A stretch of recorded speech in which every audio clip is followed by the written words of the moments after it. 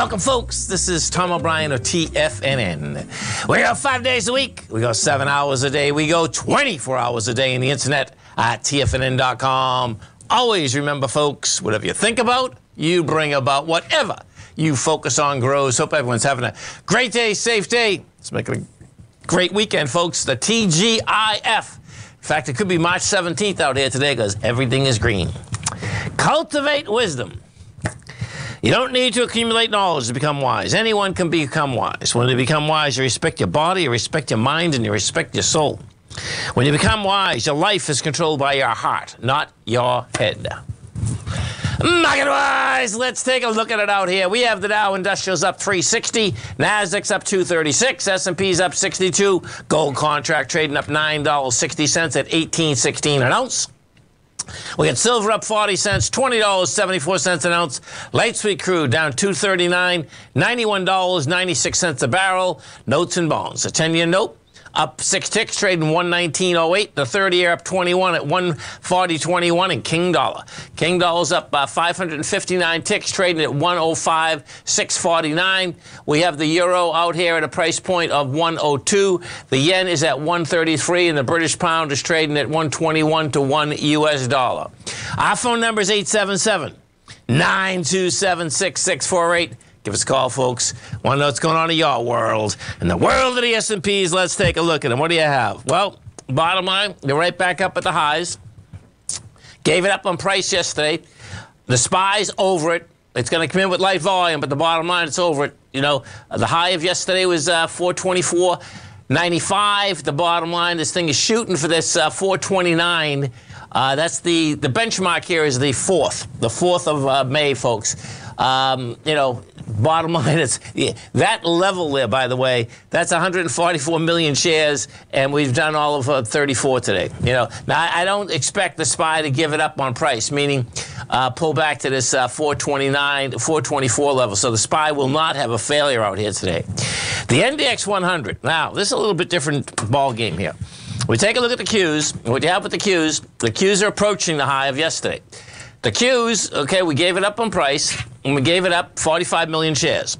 The Qs will probably do about 35 million. It hasn't reached the high yet. The high is 330.36. We've hit 329.94. We'll see how this shakes out. Volume contraction in a monster way, no doubt. Now, we're also going, it's the same benchmark. The benchmark is May 4th.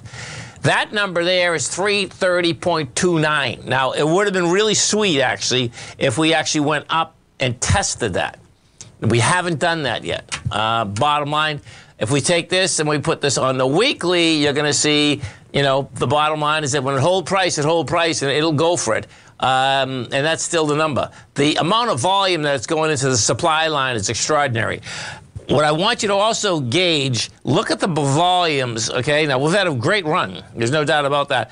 But see the last 5 weeks, every one of them, that's a nice trend line down. Let me go back to the SPY. I want to see that in the SPY. I suspect it'll be the same thing. We take the SPY, put this on the weekly also. Nah, not as bad. See, it's interesting. Like 2 weeks ago, we went higher with volume. So it's not the same setup. Last 2 weeks have been low. But, you know, bottom line, this week here, you are going to have light volume. Gold contract out here. We had gold contract reject lower price today at the $17.99 level. Right now, gold's trading out at a price point of $18.16, 111,000 contracts. Now, that's not bad contract volume. The reason it's not bad is that we actually were testing lows, not the highs. And we get over to King Dollar. Now, this is the most deviant thing, no doubt, because you have a rally going, and the bottom line is that the rally's going with the dollar going higher, which is unusual, no doubt about that. What I expect we're going to see here is this. Inside of the dollar, the bottom line is that we broke the trend line, and we broke it with conviction, the channel line.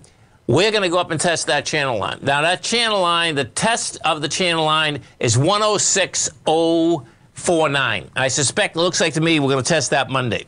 So we'll see how that shakes out. If it bangs right through it, then a whole different ball game. You know, we'll see whether it can hold or not. Some of the higher volume equities that we have out here today, and this will be a low, oh, here, no, let's do the composite. The composite right now, as I brought up in the update, is crucial, and the reason being, if you're a bull, folks, okay, in the market, okay, well, this is still short-term, too, okay? In the bull in the market, that's fine, but the way that this is coming into it. So yesterday we did 5.7 billion, and when we're going into May 4th, which we're going into, let's go get May 4th, so I think it was 5.4 billion, or 5.7, it was the same thing. It was a good number, man. So you can see that 5.7 yesterday, May 4th, 5.4. It was 5.4. So what happens there is that you're going into that, and you had an expansion of volume, which is awesome. That's how it's supposed to be when price and volume are going. Well, the problem is that what you're going to do out here today is you're going to test it with dramatically lighter volume, man. So it's running out of gas. That's how this thing works, man. So that's a problem. That's the bottom line. You know, the top of the high yesterday was 13,026, and I suspect we're going to get it. And if we get it, and then you don't close there, that's where the problem comes in, because we're only 5 points away from it right now. So depending where you stand, you know, bottom line is that I expect what you're going to do is you're going to get a test, and as we said yesterday, I suspect this thing's going to still back down. It's going to back down and fill up those gaps that we have out there. Some of the other higher volume equities out here we have, and it will be a lower volume day. Where are you? Come on, look, that wrong one. Most. There we go. We got. Come on. You get, let's see, Apple's up $3.49. You have Nvidia up $7. DraftKings up $1.99. You got Tesla up $37. Peloton is up $177. They're laying off some more people. You got Facebook up $269. Yeah, Micron up $290. You can see it's all green, man. On Semi's up $4.50. You got Microsoft up 3.9. Inside the NDX 100, the strength versus the weakness inside the NDX. You have Workday up 6%, AMAT's up 5%, Micron's up 4.6, Tesla's up 4.3. Taken away from it, Illumina's down 8.7, CGen is down 1.8, Pinduoduo is down 1.7. Stay right there, folks. We'll come right back.